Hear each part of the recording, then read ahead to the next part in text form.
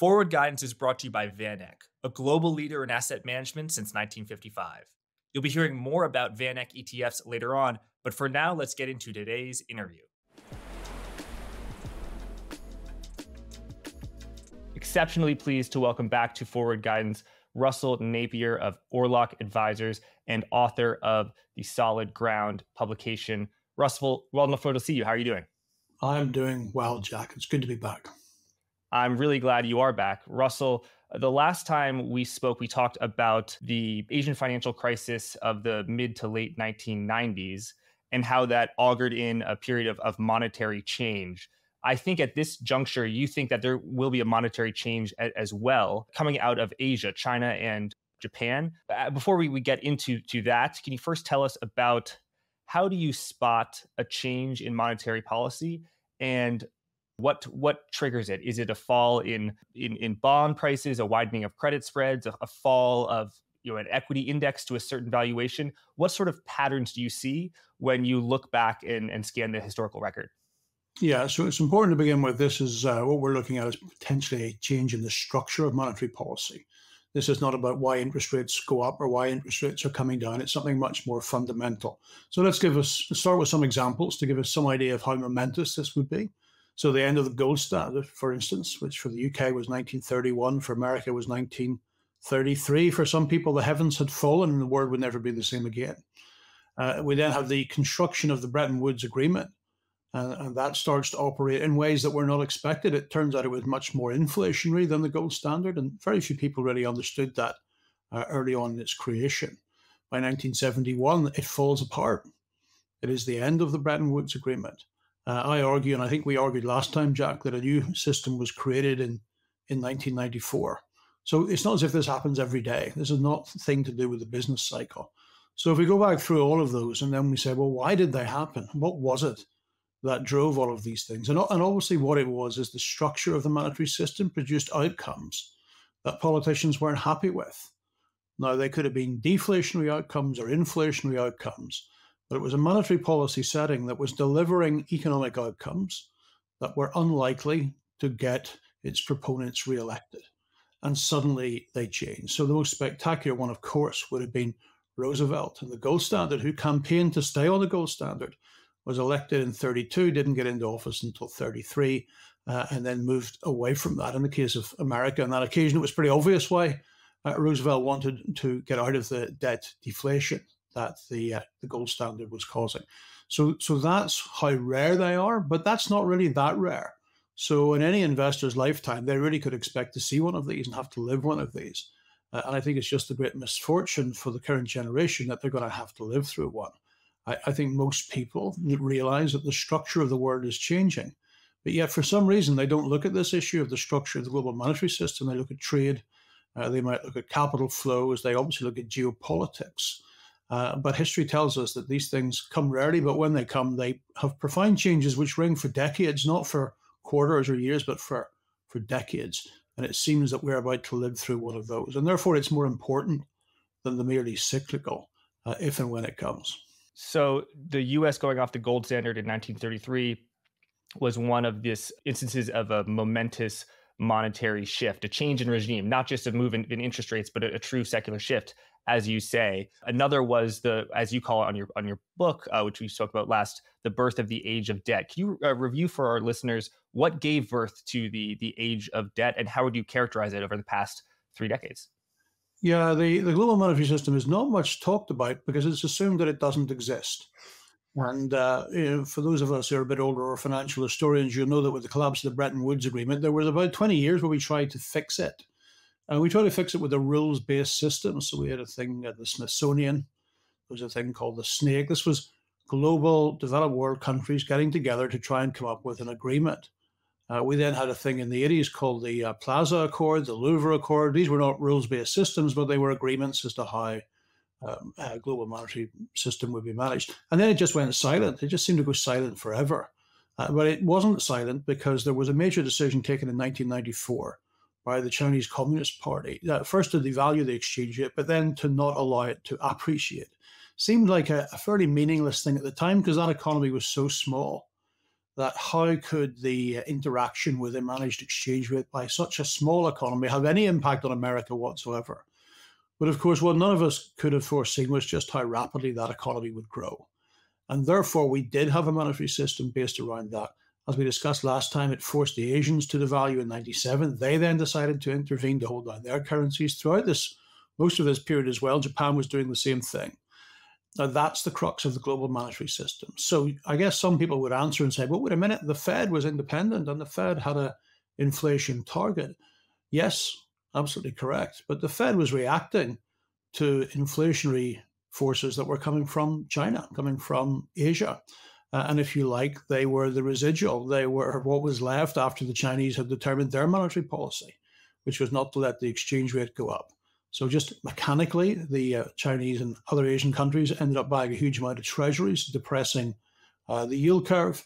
They ended up exporting deflation as they wouldn't let their exchange rates go up. They ended up overinvesting, particularly China, huge amounts of capital flowing into investment, also depressing global inflation. And throughout this, the Fed and other developed world central bankers had an inflation target, and they adjusted to this. So they were not the key drivers of the global monetary system. They were reacting to the foundations already put in place.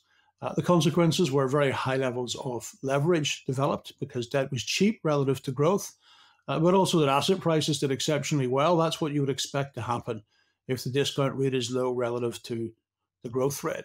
So most of the distortions that I think those of us who've been around longer who saw these distortions build up, the cyclically adjusted PE going up to what looks like a permanently higher plateau, a famous quote from history. I'm sure some of your listeners will remember.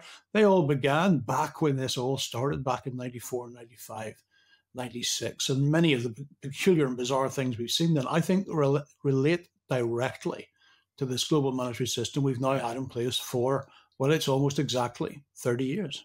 So 30 years ago, China devalues the Chinese yuan against the dollar, fixes it at roughly 8.7 Chinese yuan to $1.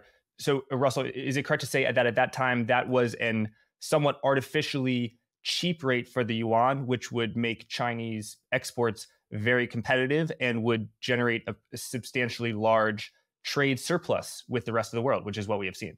Yeah, that's exactly what happened. But we didn't appreciate how big, because what we didn't appreciate is how quickly Chinese resources could be mobilized. So remember, at the time of the devaluation, China was really not in the export business. But then it moved hundreds of millions of people from the farm to industrial production. The capital that was needed, the financial capital that was needed to do that was huge, but it was able to do that through the state-run banking system. So it wasn't just that we knew it was cheap. It was able to mobilize resources and become a very big player very quickly. And at its peak, the current account surplus was 10% of GDP. And of course, when you're managing your exchange rate, you can also have a capital account surplus at the same time. And they did have that. They had a capital account surplus and a current account surplus at the same time. The balancing item when you intervene is your foreign exchange reserves. And they were poured into primarily American treasuries, but developed world debt across the world. So China is now in the business, as it gets bigger and bigger, as it mobilizes more resources, as its external surpluses, both capital and current, get bigger.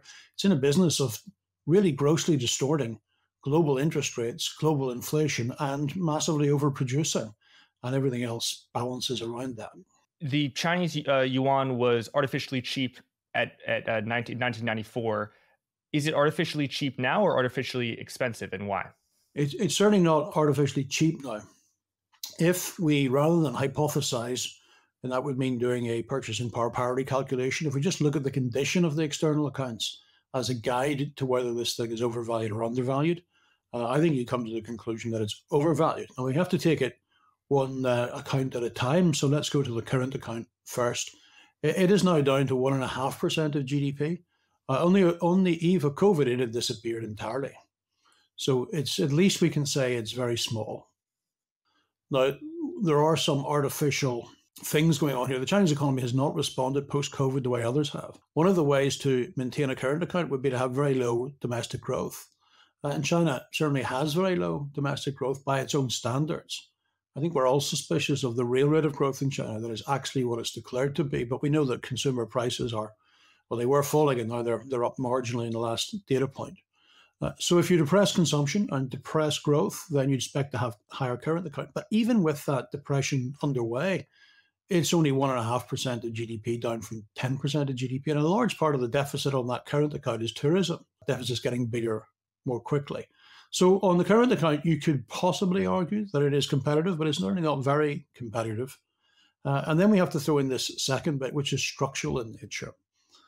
The lesson that most corporations took from Russia's invasion of Ukraine is that we have to diversify the supply chains. Now, what if, because China's exports are contracting, what if that contraction is actually driven by this structural shift that I think we all know is underway to diversify away from China risk? Well, the current account could get a lot worse if that diversification continues. So it may be that the low current account has something else. So that's an interesting point, isn't it? Because it's not really about whether the currency is cheap or not.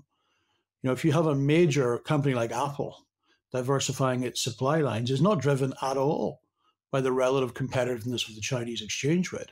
It's driven by the fact that we could find ourselves with another Russia. So it may be that there's something more fundamental going on, as well as the exchange rate level, which is undermining the condition of the external accounts. But it's not a robust surplus. It's a small surplus. And that's the current account. The capital account looks dreadful. Most people will know that there's a restriction on how much money Chinese people can remove from China. Because of that, the balance of payments for China do not balance. There's a great big hole in them. It's called net errors and omissions. And every statistician struggles with this for the balance of payments for every nation. But China's is a particularly big hole. It has been for a long time. And it's widely assumed that this missing bit is the illegal capital outflow. So that remains large. But now we have the new problem. Foreigners are also removing their capital, probably because of that analogy with Russia again. So now you've got a real problem on your external accounts. And it may be telling you something about the exchange rate, or it may just be telling you something about the forthcoming Cold War and a realignment of capital and a realignment of trade flows. And that means that running an exchange rate policy is really very inappropriate and very dangerous. If you're the second biggest economy in the world, a likely protagonist in this Cold War, it really doesn't make a lot of sense to have your currency linked to other currencies and accept that through the condition of your external accounts, those other parties get to play some role in determining your monetary policy. And we could have said that last year, the year before, the year before, the year before that. But two things have changed. The geopolitical situation is worse, but the domestic economic condition of China has obviously started to deteriorate quite rapidly now. So these chickens are beginning to come home to roost. And going back to the gold standard, why did Roosevelt ditch it? Why did he just, not cut interest rates, not raise rates, just abandon the monetary system that America had been under really for a very long period of time? It's because it was grinding his economy into a deflationary contraction. And I think most people looking at the condition of China would say that a lot of the indicators, a lot of the symptoms are there that Xi Jinping's China is rolling into a similar situation. So maybe the conditions are getting more ripe for him to reconsider the very structure of monetary policy itself. So current account is the same thing as a trade account. And historically, China ran a very large trade surplus with the US and the rest of the world. So folks in the US who may have heard the line that, we owe China all this debt, China is going to demand the debt. That is what the trade deficit is referenced. But there's also the capital count. Normally, or often, I should say, they are on the other side of the shop. So, for example, the US runs a very large trade deficit, but we have a huge capital surplus, tons of money going into the United States. But interestingly, you said that China was running both a current account, that is to say a trade account surplus, and a capital surplus. So where did all this money go? US treasuries. Now, both of those are going down. Is that? Yeah. So the balance of payments balances in America because you've got a flexible exchange rate. So it will always add up. And it will always balance. That current account and the capital account will always balance. But it doesn't balance when you intervene in the exchange rate. So the current account and trade account are slightly different because the trade account would be goods, but the current account would be goods plus services, and that's different. So that's why the current account includes tourism, and that's actually very important in the Chinese external accounts. But you're right. The problem is the current account surplus is getting smaller, potentially for structural reasons, as we buy less from China for geopolitical risks. At the same time, that the capital account is also getting worse.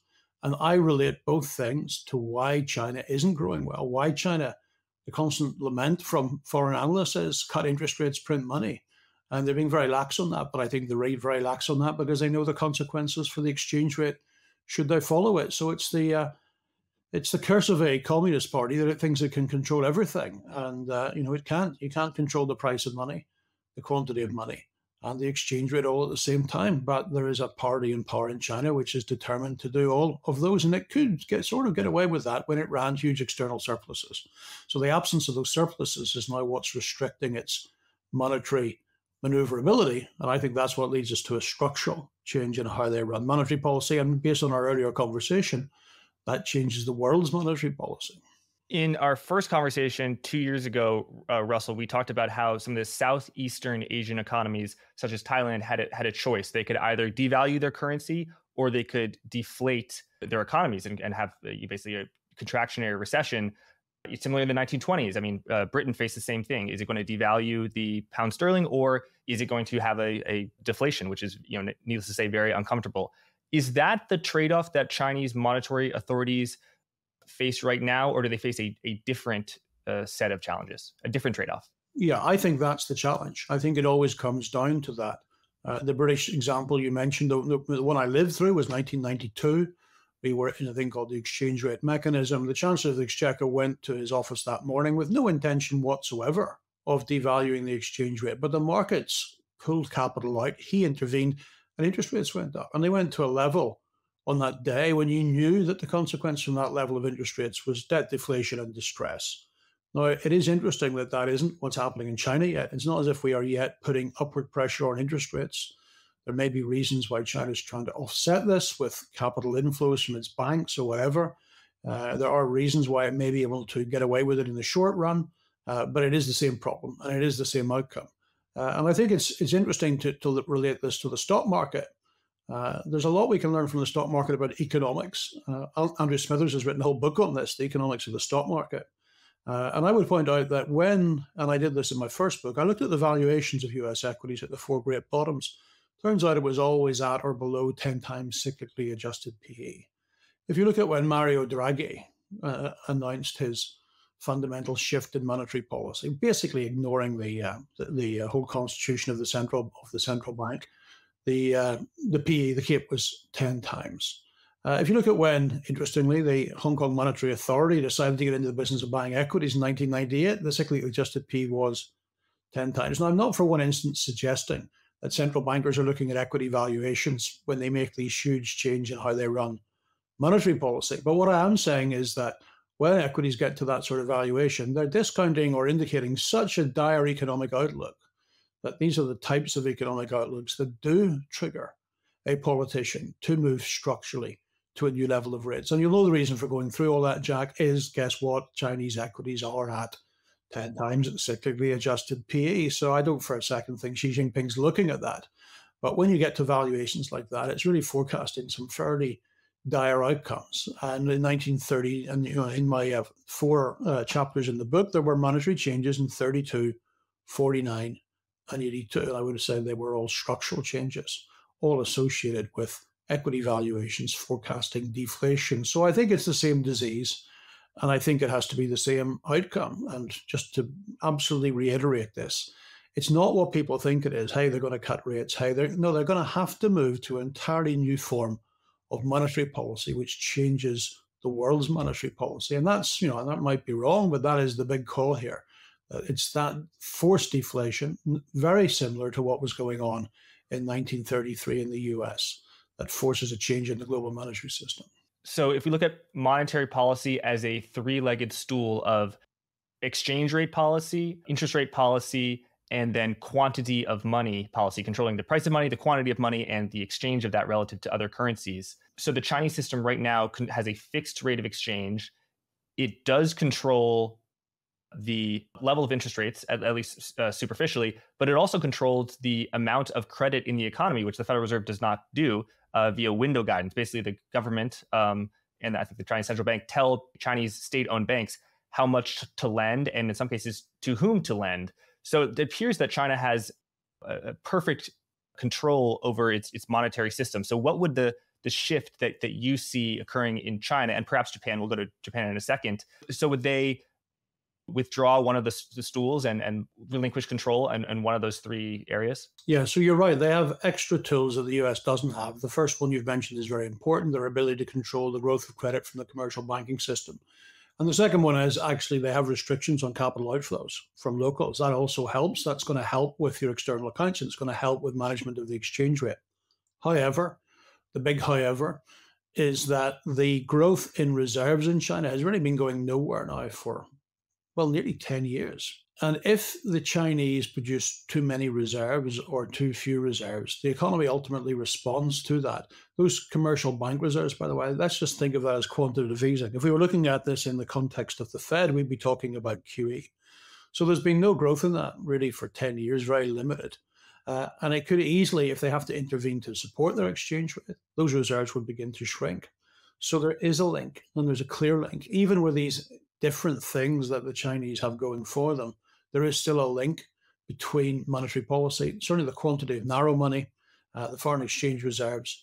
And if you just blow out the economy and let's say boost it to 15% real GDP growth, obviously your current account is going to get a lot worse anyway because your import growth is going to be high. So the links are not as clear as they would be in a full market economy with free capital movement, as America did have in 1931, 32, and 33. So it's not like that. And it just explains why they're getting away with it for so long. Now, there's a consequence for that. And I've been writing about this for a long time. I think the consequence for this, really well before COVID, was that it forced China to grow with more debt than money. That there's a form of debt in the system called non-bank debt. If a bank extends credit, as you've pointed out, it creates money and the government can control that. But there's non-bank debt. And the debt to GDP ratio of China has been rising at a pace never seen in human history in peacetime. There's just really nothing like this. For a major economy in peacetime, this has been absolutely unique. And I refer to the period post-2009. So I think, Jack, the consequences of trying to manage all three have been that maybe they got away with it, but the consequence has been a rapid rise in debt to GDP. Now, we've just got the third quarter data out for last year in debt to GDP. China's got the only rising debt to GDP in the world. Everybody else is bringing it down. Nominal GDP growth has been quite high. Price of debt, market price of debt's been falling. But in China, it's just gone to 311% of GDP. To put it into context, America's at 254. We all know America's overgeared, it's got huge fiscal deficits, but for the entire debt of the system, private plus public, China is much more geared. So I think the consequence has been that, which makes it even more dangerous now to go into a debt deflation with such high levels of debt. So some chickens are coming home to roost from trying to control all three, because the consequence, I would put the consequence of that down as a massive rise in debt to GDP. What would you say are the causes of Chinese debt deflation right now? A too expensive exchange rate that's non-competitive? Well, that's part of it. I mean, part of it is the external deficit, but I want to stress that part of that external deficit could be structural. If foreigners don't want to deal with China, and if they want to pull their capital from China, you get a deficit on the external account, even if the exchange rate was competitive. And I think that's one of the most concerning things here for China, is that there may not be a level of the exchange rate which is necessarily competitive if you're going into a Cold War. But the fundamental problem for China is it simply hasn't produced enough growth in money. Now, that's a peculiar thing to say because the last growth in broad money for China was 8.7%. And let's face it, by global standards, that's a pretty high number. But by Chinese standards, it's right down towards the bottom end of the range. And it's maybe telling us something about China, that this is an economy which really needs very high levels of growth in broad money to not find itself in a debt trap. Usually at 8.7%. We'd probably have inflation about 4%, even in a high growth economy like China. And China finds itself with low CPI, low PPI, falling residential property prices. So the ultimate problem here has been that it has produced not sufficient money. And I would add to that it's put too much bank credit into production and not enough into consumption. And that decision, and that's a Chinese Communist Party decision, means that you end up with more deflation than you do inflation. And all of that has to change. Cannot keep going like this. So there's more to it than the value of the exchange rate. There's these other issues going on as well. But to some extent, this has been a crisis waiting to happen. And it's really, the strange thing is it's taken so long. But the deterioration in China's relationships with the rest of the world are just really accelerating it. And so we say broad money, that is money that is in the bank accounts of citizens and companies and the private sector. Narrow money is money that's strictly within the financial sector. So you earlier talked about China's bank reserves. That is narrow money, something like M2, which you said is now growing, at 8%, which is not enough. That is broad money. Is part of the reason that you think China needs such a huge amount of money growth to sustain its economy because it doesn't have bond markets and markets that we have in Europe and the US, so that it's mostly bank driven, which is captured in broad money, whereas bond issuance, like we had a huge bond bubble, or bubble is to be debated, but in 2020 in America, and that wasn't necessarily captured in M2. Yeah, I would be absolutely categorical that M2 isn't broad enough, but it's what we've got. I'm sure there's something else going on in China because the informal system is so large. And one of the ways we could kind of reconcile 8.7% growth in broad money and where inflation is simply to say that actually that's not a very good measure of broad money, and it's probably showed a lot faster than that because so much of money or quasi-money was being generated by the private system. So we constantly come up against these statistical problems with China. And it seems, given the distress in credit, that the private sector credit system, which we can't really properly trace, the bit that works outside the banking system, may well be contracting. And a contraction in that bit may be causing problems as well for the economy and for GDP. The traceable, trackable debt in China is expanding faster than GDP. But I wonder if the private sector debt bit isn't already grinding to a level which is producing problems for the real estate market, for instance. Real estate in most economies is the major collateral for the entire system. So whatever we know about the private sector system in China, which is not very much, is that it may ultimately be backed by real estate. And if collateral values start coming down, as they did in America 2007, 2008, there could be something going very wrong in the private sector credit system, which is having this impact on real GDP, even though the formal banking system looks like it's okay.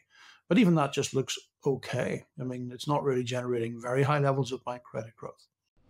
Like gold did, Bitcoin is establishing itself as a macro asset that potentially helps hedge against the government devaluation of your money. Finally, you can easily access Bitcoin in a low-cost ETF with the VanEck Bitcoin Trust, ticker HODL. Search the ticker HODL in your brokerage app today. Visit vaneck.com/HODLFG to learn more. That's vaneck.com/HODLFG. Now the disclosures. Investing involves risk and you could lose money on an investment in the VanEck Bitcoin Trust, also known as the Trust or HODL. The value of Bitcoin and therefore the value of the Trust shares could decline rapidly, including to zero. You could lose your entire principal investment. For a more complete discussion of the risk factors relative to the trust, carefully read the prospectus link below. Thanks, let's get back to the interview. Russell, how would you characterize the tremendous appreciation and investment in real estate within China as you scour the historical archives? Is there any example in any country at any time of a real estate bubble as large as the one that China has experienced over the past 20 years? Well, definitely not in terms of the quantum of money, the quantum of the size of this thing, nothing. I mean, you'd have to then go back and look at it relative to GDP to get a better idea of this. There's been some spectacular ones as a percentage of GDP. So I wouldn't like to say that it's the biggest, because Australia in the late 19th century had one, which was spectacular. I mean, and of course, the GDP was tiny of Australia in the late 19th century. What I would say from that one, it's a long time since I looked at it, but if you take a price for Melbourne real estate in 1892, it doesn't get back in nominal terms to that level until 1952. So it's not necessarily a great thing to say the Chinese one may not be bigger than Australia in the late 19th century, but certainly for a major economy, there's never been anything like this.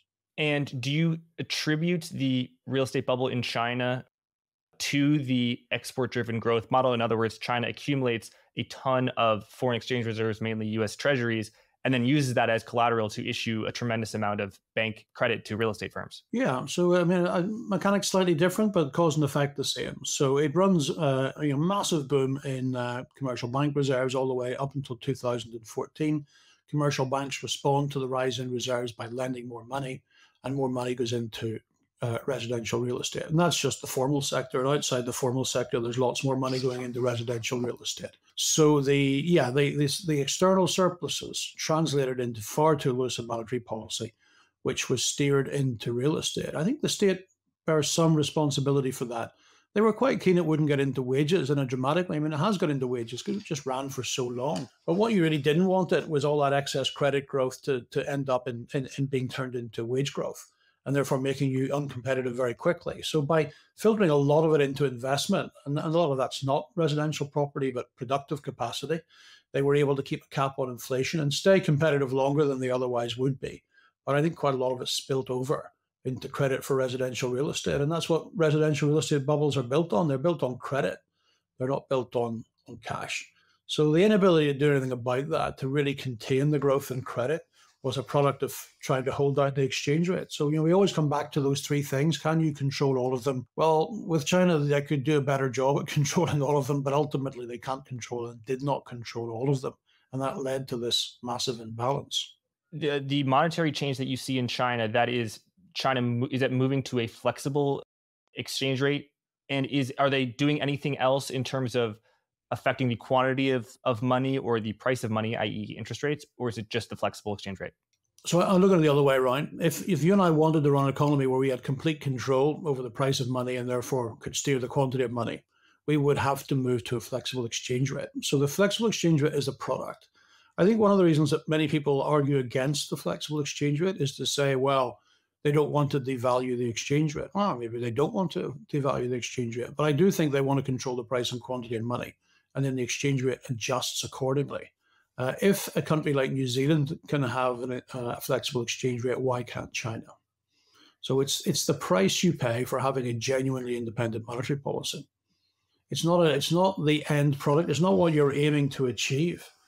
It's what you end up with when you pursue a new policy which gives you complete independence. I gather you think it is unlikely that China can continue to control the quantity of money and bank credit while keeping a fixed exchange rate. Can you explain why you think that is unlikely? In other words, why do you think it's unlikely that Premier Xi goes on television tomorrow and says the state-owned banks are turning the credit spigots back on, Evergrande is emerging from bankruptcy, and this bubble is going to get bigger than ever. And by the way, there's going to be no move in the exchange rate. It's going to remain fixed. Why can't that happen? Or why is it unlikely to happen? If he's basically saying is, I'm opening the spigots on bank credit, therefore I'm opening the spigots on money creation, therefore I'm opening the spigots on the level of nominal GDP growth, and nominal GDP growth is going to be much higher. If nominal GDP growth is much higher, he's going to have much higher levels of imports. His current account surplus, which is already relatively small to GDP, could disappear overnight at a time when he already has a capital account deficit. So he can say all of that. There's massive downward pressure on the exchange rate. If he wants to react to that massive downward pressure on the exchange rate, then it's intervention, selling you United States treasuries, but that is tightening domestic monetary policy. So that's the triangle he keeps finding himself in.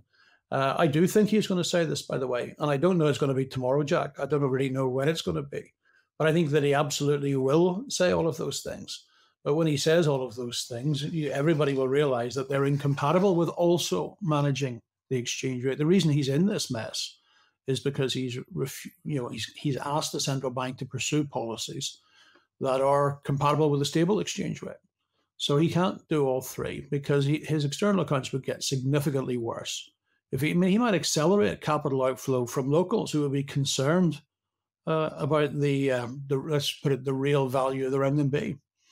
So there's all sorts of moving parts here, even in China, which suggests that announcement would not be compatible with a stable exchange rate. And you said something earlier about how if the foreign exchange reserves, Chinese holdings of U.S. treasuries were to decline, that would not support a growth in bank credit. That kind of makes me think about the gold standard, about how credit creation hinged upon how much gold the country had. Do you think that the dollar standard that we have right now is similar to the gold standard for non-US countries? In other words, bank credit really is hindered by its holdings of US treasuries, or will the pressure escape via the currency route as well? Yeah, so the difference is that was the gold standard. All the currencies were linked, and of course they're not anymore. I mean, the euro is not linked to the dollar, the pound's not linked to anything. Most countries in the world run with fully flexible exchange rates. So that linkage that we had in the gold standard simply doesn't exist.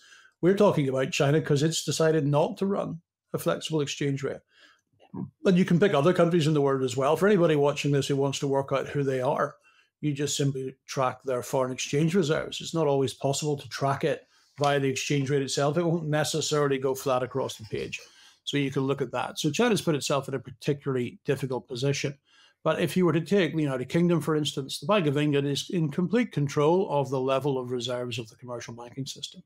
It would not be in control of that if it was linking its currency to, as it did under the gold standard. So this is something that China has chosen to do, but it is a choice. It's, most people don't run this system anymore. They leave the supply of reserves entirely up to their own central bank. We always focus on America and say because it has the reserve currency status, it can do this. But look, from 2009 to 2019, the entire developed world was doing this, and they just let the currencies find their own level. If we all assumed that, France or the whole Eurozone was creating too much high-powered money, bank reserves, then it was all going to come out through the exchange rate. It makes it very difficult. This is the problem with the system that we live in. The previous systems we lived in, basically everybody agreed to manage their exchange rates at certain levels with certain rules. But the thing is, China went it alone, and went it alone when it was tiny, but it's now big, and it finds itself in a different position from most other central bankers. And so you referenced earlier how when a country's stock market tends to have a declined to a level of very low valuation of a 10 price to earnings ratio, that is when there tends to be a monetary sea change. Tell us about this Chinese stock market. Since its pegged its currency in 1994, Chinese GDP has gone up thousands and thousands of percent. The stock market is close to flat. Does that seem peculiar to you? It definitely does to a lot of people, I think. Yeah, so I was there when it opened, so it wasn't that peculiar to me. So February 1992, I was a fund manager in Edinburgh, and the first stocks came that were available for foreigners to purchase. There was a few things listed in Hong Kong, sort of historical anachronisms, really. They just happened to have a China exposure, but the first stocks came. So I went to see those stocks, and that's when Morgan Stanley started its China index. That China index is a very bad index, very unrepresentative. You can imagine it's very unrepresentative because it starts with probably one stock in 1992. It's actually down 50% since 1992. Now, that's just the capital index. Obviously, there's been dividends underway. So somebody was there to watch those first stocks list. How come they were so bad? Their returns have been so bad. So I'd point to a series of things, 3 things. Number one, they were really bad companies. Now, you've got to remember, 92 is when they list. 95 is when the dot-com thing starts. America creates some of the world's greatest companies. China's listing state-run companies. What happens next? So, of course, there was this belief that if you buy into a high-growth economy, you'll make money in equities. Well, it's not true if you buy really bad companies. I remember very well going to see Wing Sun Stationery, a company that made pens. It was actually owned by the People's Liberation Army. They gave me a pen, and I took it back from lunch, and it fell apart after lunch. So as the market opened up, as the economy opened up, guess what? Other pen companies were going to do better. So the first thing is the quality of these companies, the early ones anyway, were really bad. And the second one was valuations. The famous Buffett saying, price is what you pay, value is what you get. There was a scarcity value, there was an amusement value almost, and people overpaid for these things on the listing. And then the third one, I think, is the most interesting of all. In the pitches for these companies, the investment bankers were telling us that you had to buy the stocks because the economy was going to grow at 8% for 30 years. Now, nobody believed that because we'd never really seen an economy of this size like that before. But on the whole, China delivered on growth. But what amazed everybody was its ability to deliver on supply. So one of the companies that listed then was China Southern Glass, which has done a bit better than the others. But what we could not have forecast is just how rapidly China could bring on supply in gas. So, an equity is not the economy.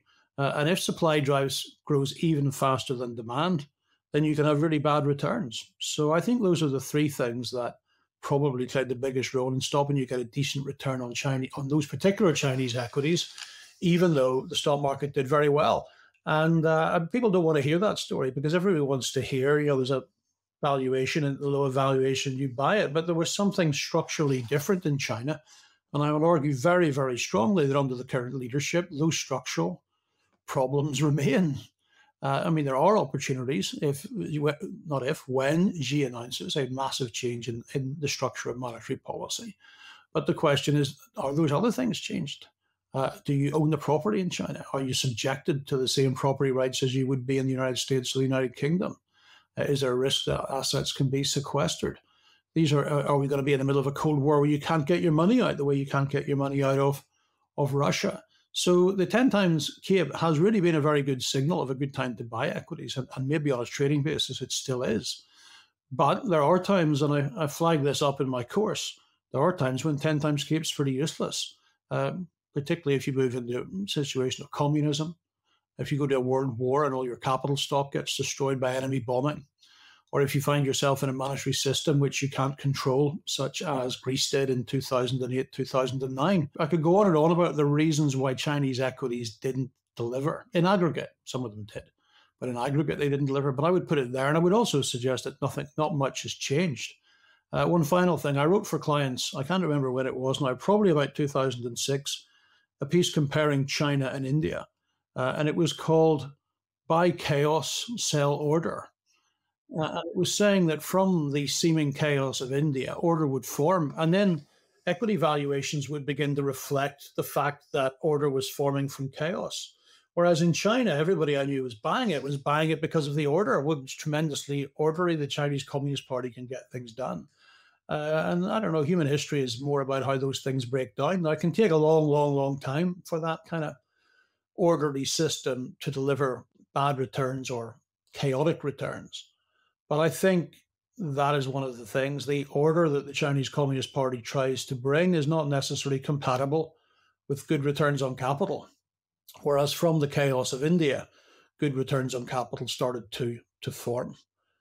Long answer, but it's a fascinating question, isn't it? How on earth can you buy the fastest growing economy in the world and lose money in the equity market over a 30-year period?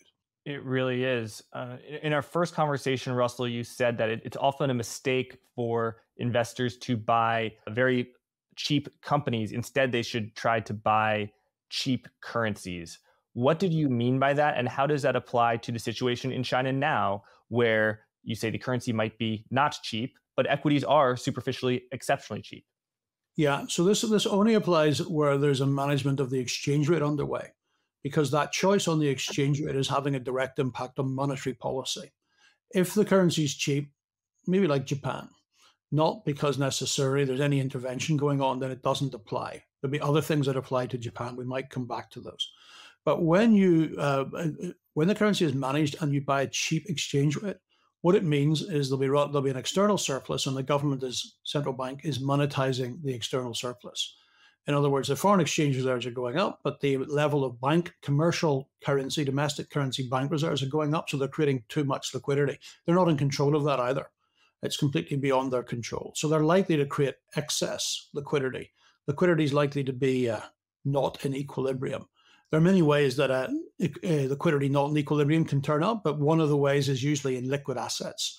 And the equity market is a liquid asset. So I think that's why you're looking for undervalued exchange rates, because you're more likely to get a monetary disequilibrium, and that disequilibrium feeds into equities. So to take one end of that extreme, Taiwan back in the late 1980s ran a huge current account surplus, restricted capital outflows, and I think at peak it was on 65 times earnings.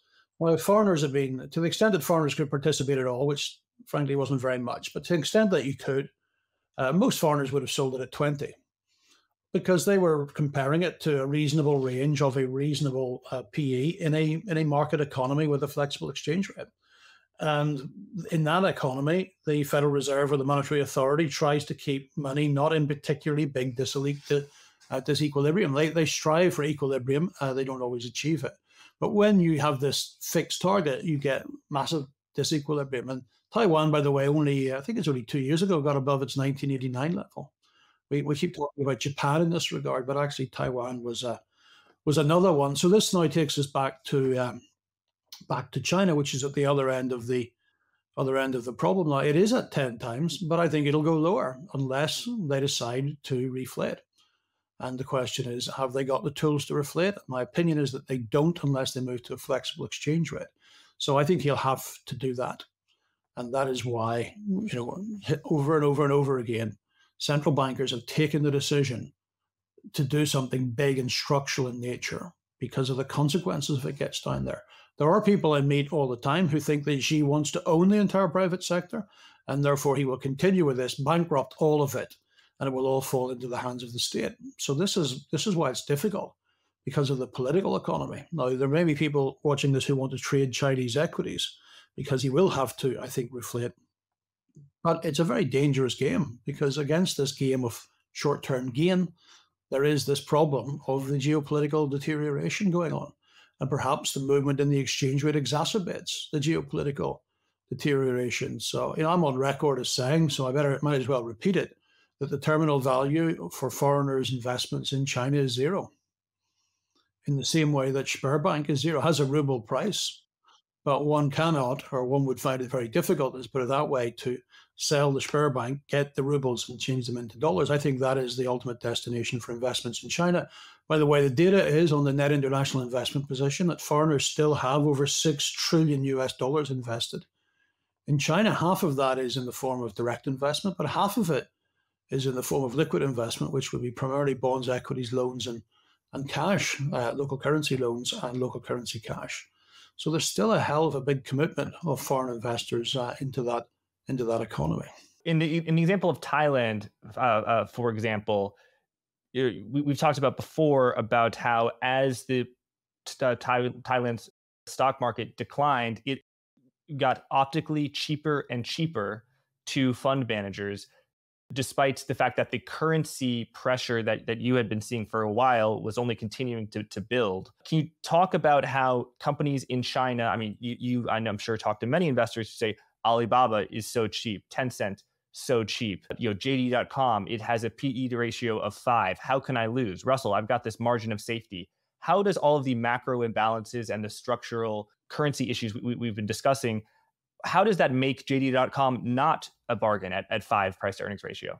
Well, I can certainly talk to Thailand as to how it happened there, and that is the earnings were false. So you're working out the low valuation on the earnings, but the earnings were false because they were based upon an entirely wrong discount rate. And they were based upon the ability to borrow very cheaply in local currency and foreign currency.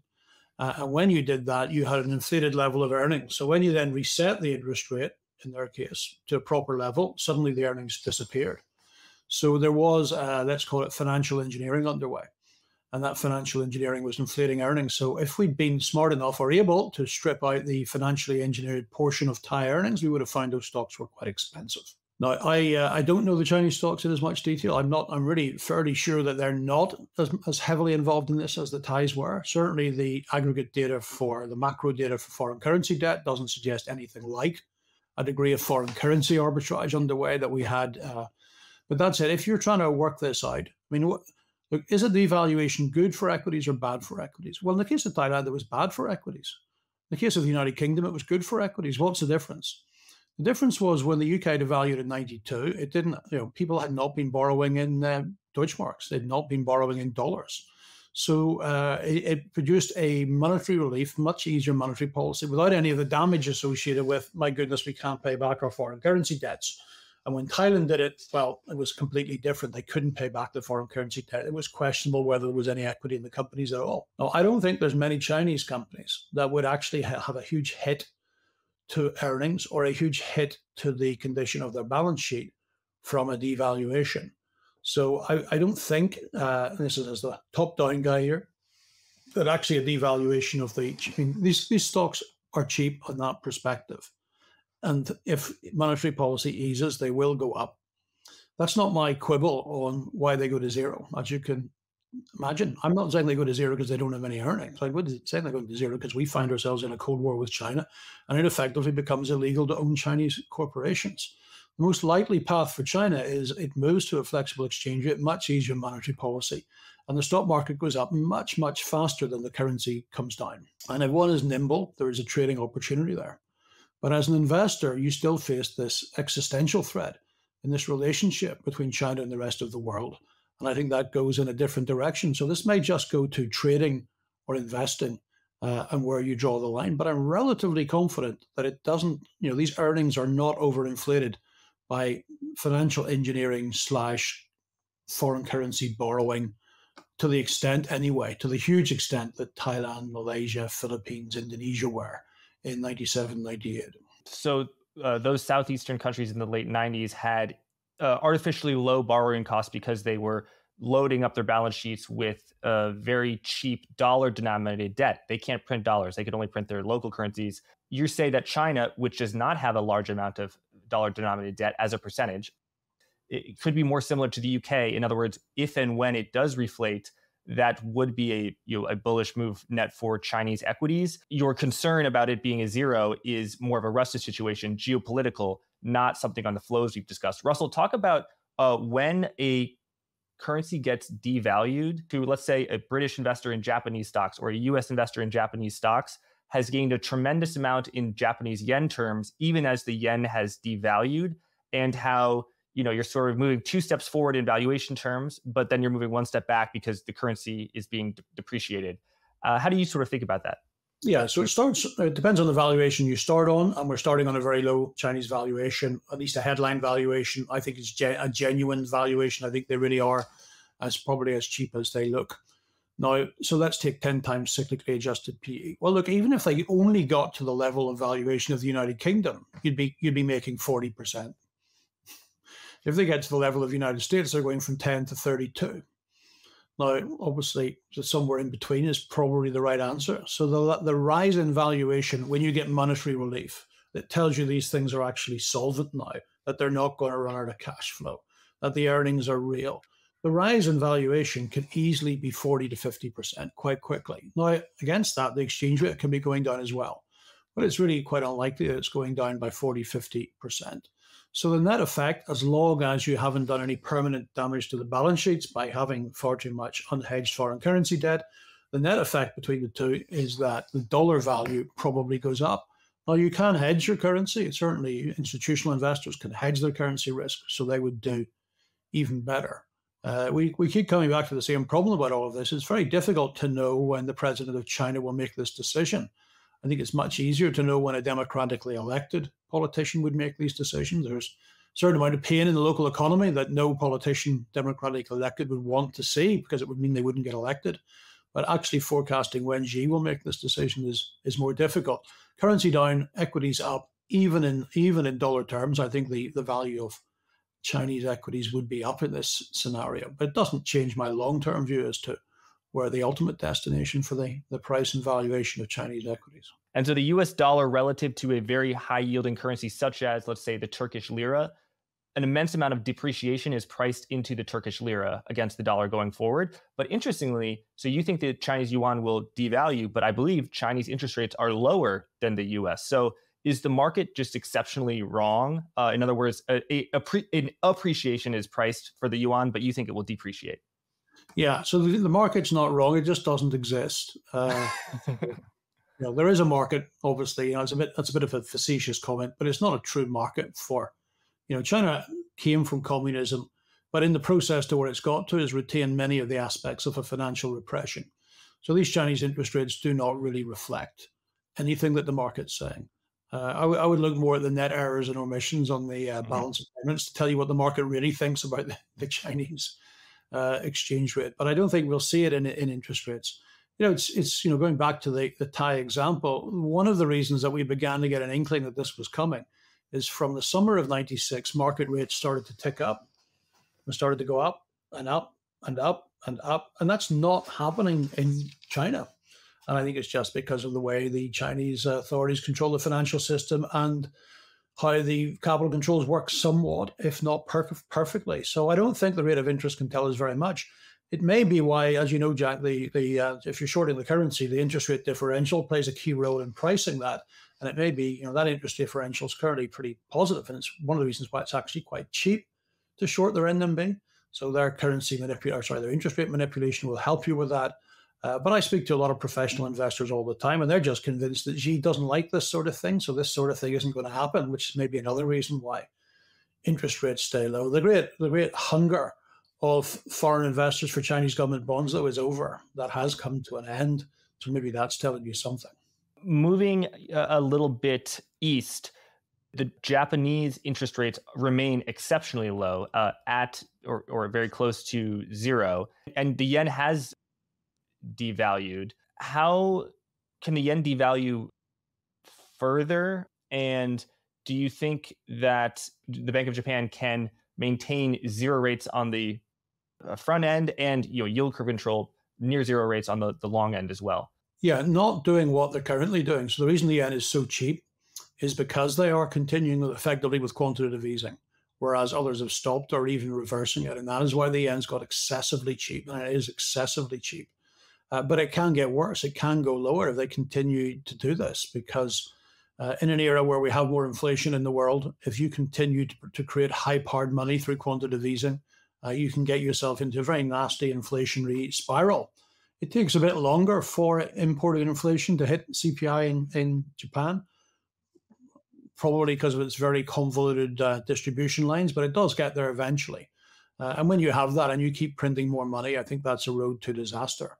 So the market's assumption is that the Japanese will respond to this by raising rates. My assumption is that they won't. Not that they wouldn't in the short run, but in the long run, the way to square this circle, to underpin your exchange rate while keeping your interest rates artificially low relative to inflation, to inflate away your debt, is to demand that Japanese savings institutions buy more JGBs.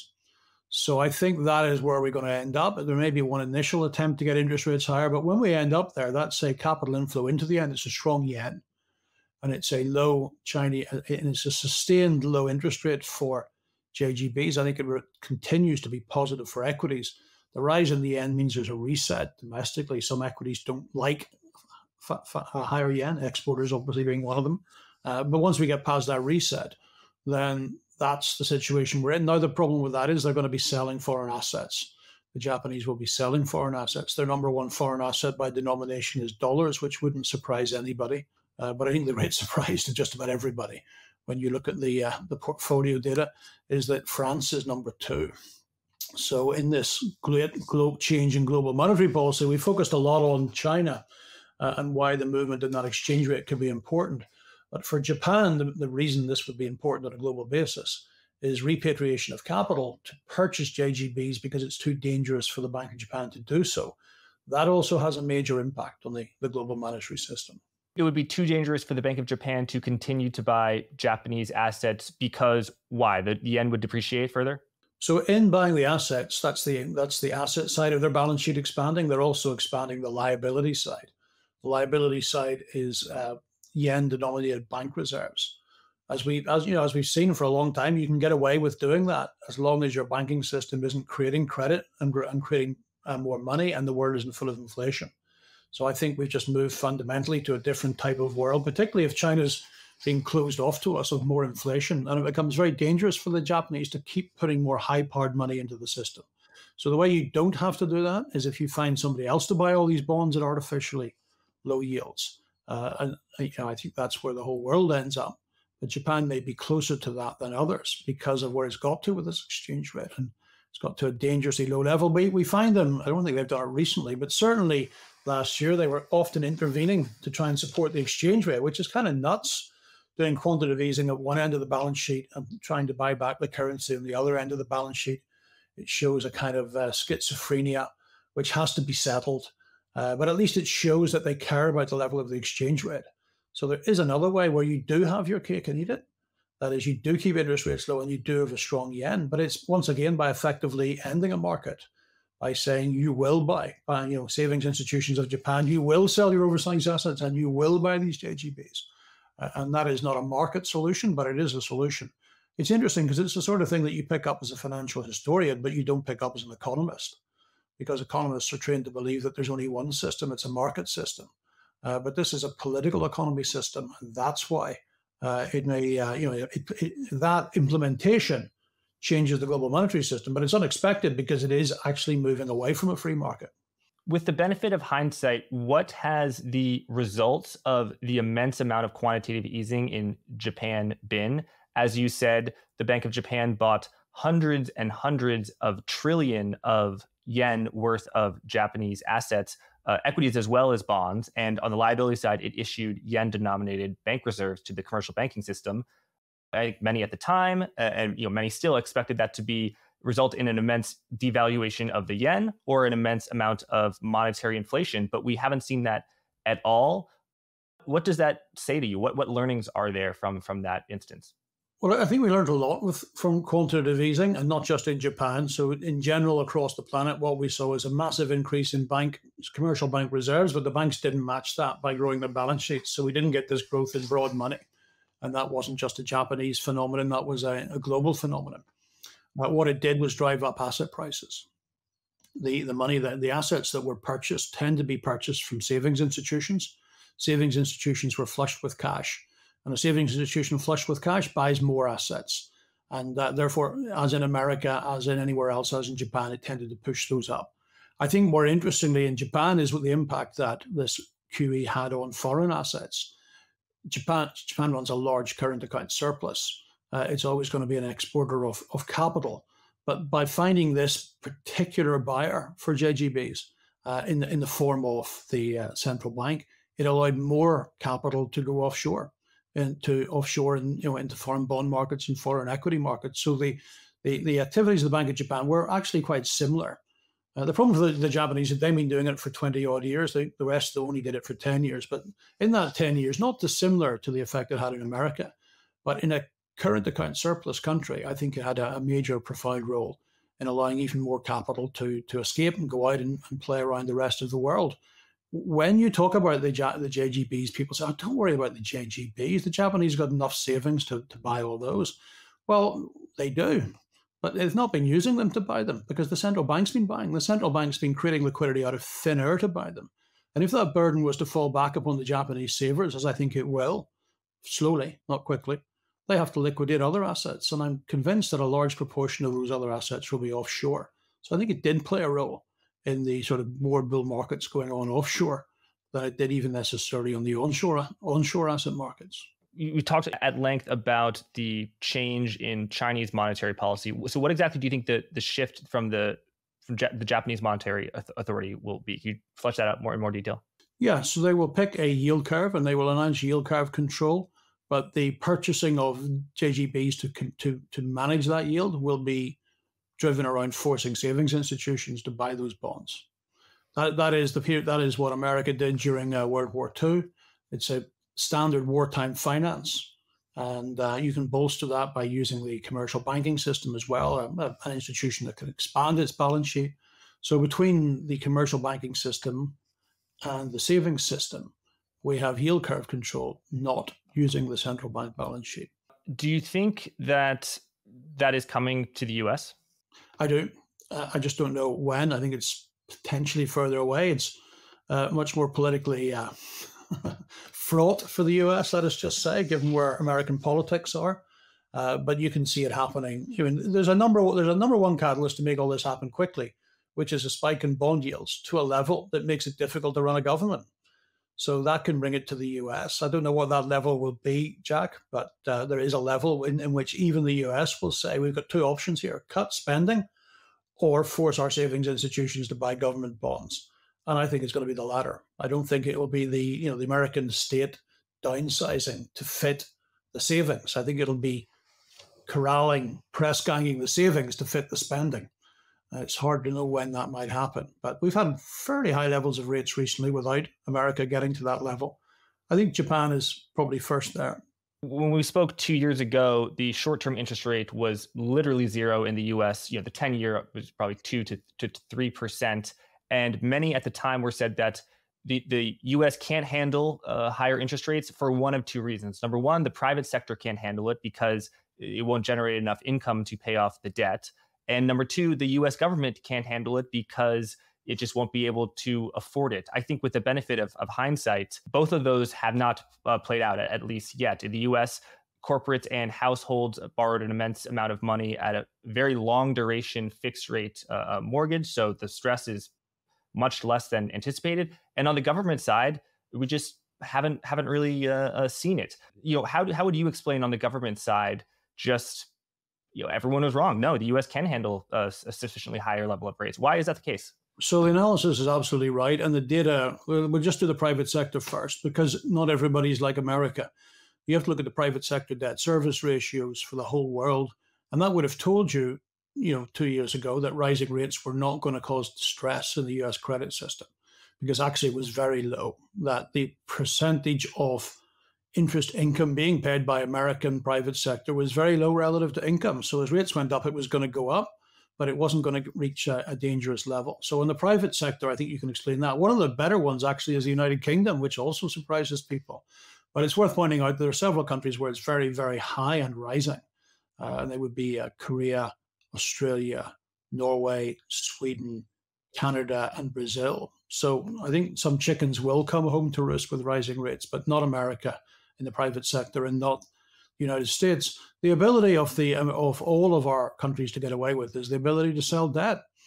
Interest rates are coming back down again, and as long as you can keep selling it at this rate, it looks like you are sustainable. The question is this rate the right rate? I obviously think it's the wrong rate. I think rates are going to go higher. I don't think rates are going to go lower. So yeah, they got away with it for a bit. There's a thing that happens here, and I would call it the ambush. The ambush is when you create a lot of inflation and you surprise bond investors, and you do very well from this. You know, most countries in the world have seen their debt to GDP ratio collapse in the last 6 quarters because their nominal GDP is up and the price of government bonds are down. I think the 30-year Treasury, you still lost 40% on it. So remember, this is a transfer of wealth actually away from savers to the government. Now, in that first stage, people, you know, the collapse then gives you higher rates. And then as you go forward, you've got to borrow at the higher rates. That's the difficult bit. But in the bit of the ambush, things actually look a bit better. And I call it an ambush because an ambush is a surprise attack. There's not going to be another surprise attack. I won't try and repeat the great George Bush adage, you know, fool me once. But anyway, you get the idea. So I think the ambush kind of made things better initially, but they make things worse in the long run because presumably people aren't stupid enough to lend you money at low rates again next time. And then as you refinance, this begins to tick in the wrong direction for you. Do you think that high interest rates for the government is inflationary because it's just paying more and more, or deflationary? So it should be deflationary because it should trigger the government to change its behavior, but it won't. It will ultimately prove out to be inflationary. It'll just stimulate the government into generating more inflation to solve the problem. So whether it's directly inflationary or not, I don't have a strong opinion. But the worse government finances get, the more inflation we're going to get. So what you've just described to me is a deterioration in government finances, which must end up with more inflation because they couldn't contemplate the deflationary approach to dealing with this, which is to borrow less.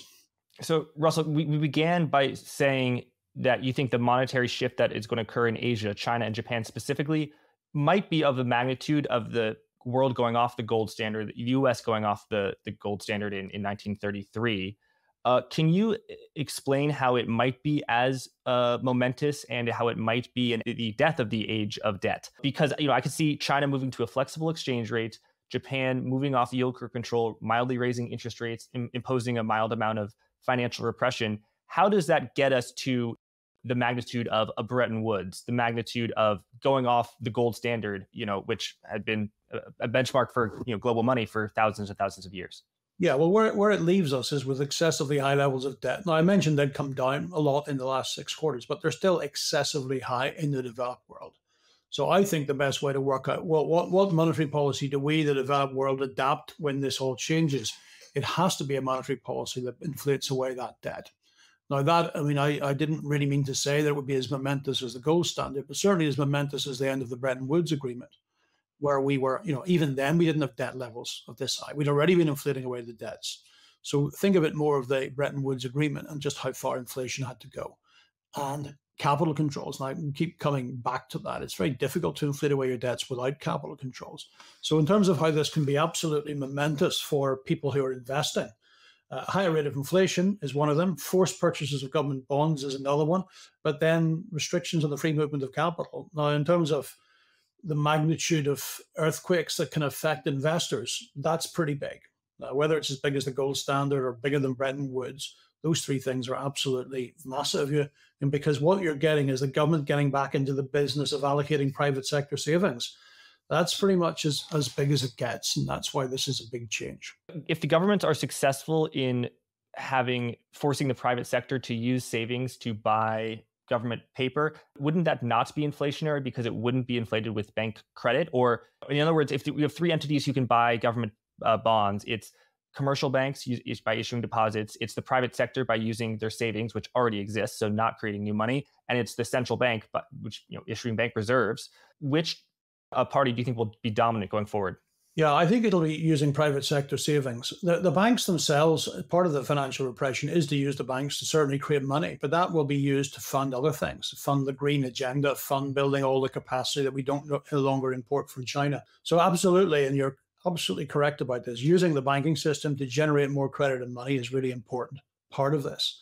And you can use it to fund the government bond market, but it's much more valuable somewhere else.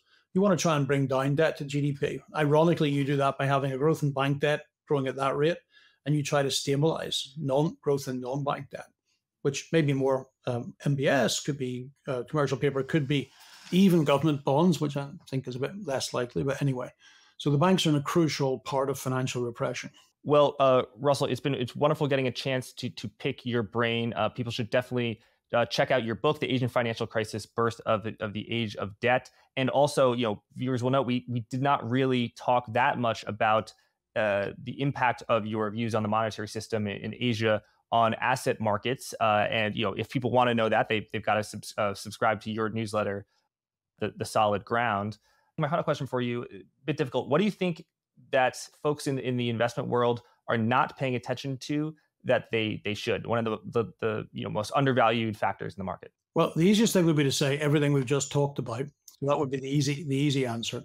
In researching Anatomy of the Bear, my first book, I read all these Wall Street journals around the bottom of markets, and what I discovered is that you really, really don't want to read the first 4 pages of the newspaper. It's a perfect snapshot of consensus. It's where all the wrong questions are asked at the wrong time, and you need to look from the middle onwards. And I think when you start looking at the middle onwards, you see lots of evidence of this building financial repression. So, Jack, the biggest mistake is to believe that the only form of system that we can devise is a market system. And most people in the markets believe that. They believe it ideologically as well. They've been educated in it, and they can't foresee that we would be stupid enough to go to a different system. And that's the great jump you have to make and say. And lots of people who live and work in emerging markets know this exists because they work underneath it. So you have to say there's this other way it can be done. And I think we've just come to believe that there's only one way it can be done. And that's the mistake. You have to make this conceptual leap to say there is another way this can be done. And the asset allocation to defend your savings is completely different in that new system. But most investors, professional investors, could not do that. It's such a huge risk to say all the rules of the old game are finished. Here's the new game, and we're giving you a portfolio for that. It's just not the way the business works. And that's, I think, the main mistake. Russell, thank you so much for joining, sharing your views. Thank you, everyone, for watching. Thanks, Jack. Thanks for watching. Remember to check out vaneck.com/HODLFG to learn more about the VanEck Bitcoin Trust, ticker HODL.